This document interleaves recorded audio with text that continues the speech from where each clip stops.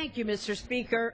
I rise in memory of Mr. Joseph Gregory Fandino, a resident of South Florida and a hero who lost his life while serving our nation in Vietnam in 1972.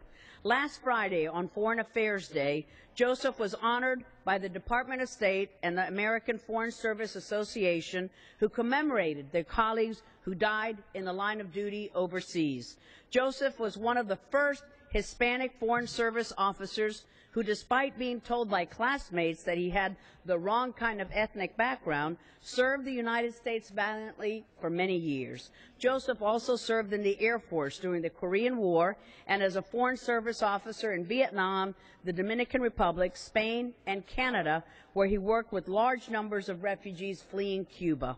Joseph put himself in harm's way, choosing to sacrifice his safety in order to assist others and advance freedom and peace around the world. His commitment to our American ideals, his courage, and his good humor during difficult times will be forever remembered. Mr. Speaker, I'm proud to salute our heroes. I yield back the balance of my time.